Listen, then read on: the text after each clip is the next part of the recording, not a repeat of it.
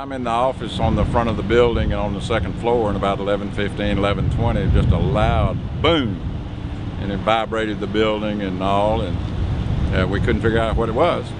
I looked out the window and didn't see anything, and then I saw people leaving the building and went down, and the car was there that just had a loud explosion. And the lady, when I went out, she was sitting on the curb, had some burns on her elbow, and she was dazed and crying and upset. And but it was just a tremendously loud explosion.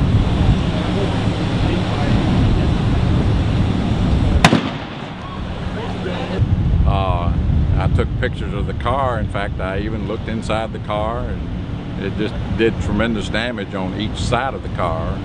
Blew out all the windows, blew out the rooftop, blew the back window across the parking lot, which hit a pickup truck, and then the front windows and all were, side windows were blown out. Doors were damaged and bent, so it was a tremendously loud explosion and impact from it.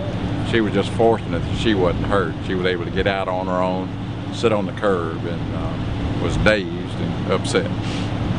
Could you? Didn't seem to be damaged that much inside. It seemed to be an impact that blew out, and because papers were still in position on the seats and things of that nature, so it's hard to say what kind of an explosion it was. It smelled a little bit like the airbags when they go off. It had a chemical type of odor to it in the building. So I didn't know her personally, may have seen her, may not have, but she has an association with the building from the cleaning side as far as I know.